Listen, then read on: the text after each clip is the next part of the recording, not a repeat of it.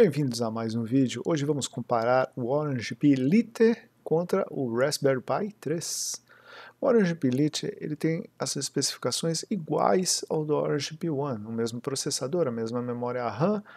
Ele custa um pouquinho a mais porque ele não tem o conector de rede, que foi substituído por uma antena Wi-Fi.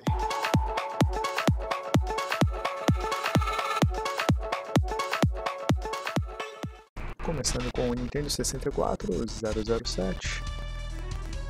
Ambos apresentam a velocidade próxima.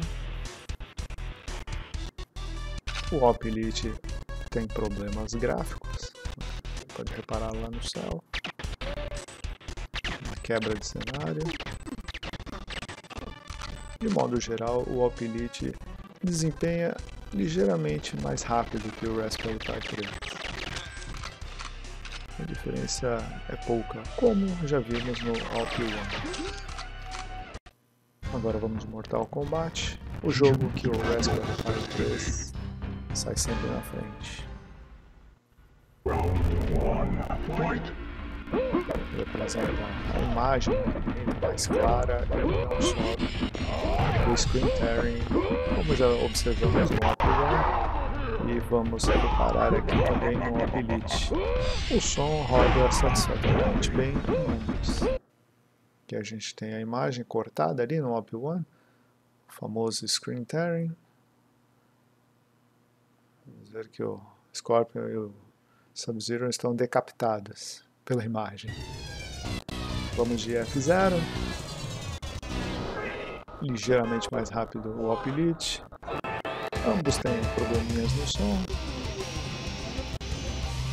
mas nada que impeça de você jogar. A velocidade muito boa, dá para se divertir com o F0.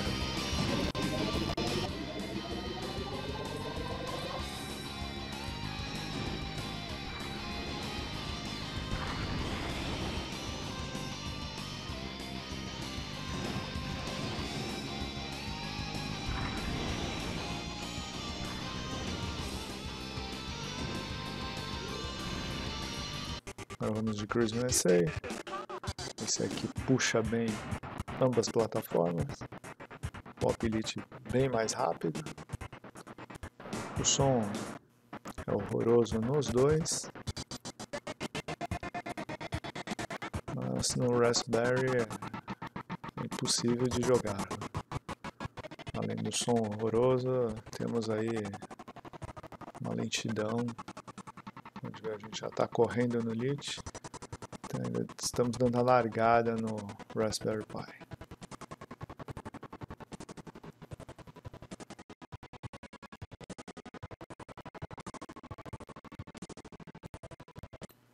Agora vamos de PSP, que judia bem das duas plataformas. O Opi Lite mais rápido, mas também é difícil de encarar uma jogatina aí. Em ambos é melhor você trocar de jogo. O som ruim, a velocidade também ruim. Vamos de Ridge Racer. Raspberry Pi mais rápido, só que sem gráfico, né? O Opi Lite até dá uma acelerada quando vai para a pista. Em determinadas partes do circuito a gente consegue uma velocidade próxima ao agradável.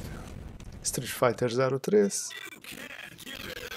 Nesse mapa aqui, no Opi Lite rodou rápido.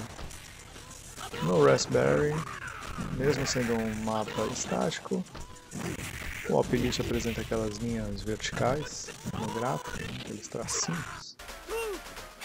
Agora aqui de Final Burn, rodando Street Fighter 3, Third Strike. Ambos rodam aí sem problema, essa é a diversão garantida. Mas eu reparei que no Opi Lite deu um pouquinho de screen tearing em alguns momentos aí da jogatina. Agora vamos de Dreamcast, Tokyo Extreme Racer 2. Raspberry Pi 3 é um pouco mais rápido. Já dá pra ver, o som é ruim nos dois, infelizmente. agora de Jet Grind Radio. Esse roda bem nos dois. O som às vezes tem uns glitchzinhos. A música rola muito bem. E a velocidade bem jogável. E para terminar o Dreamcast, vamos de Marvel vs Capcom 2. Ambos têm gráficos, sons, música rodando muito bem. Só o Opi Lite apresentando aquelas linhas verticais, como no Street Fighter Zero do PSP.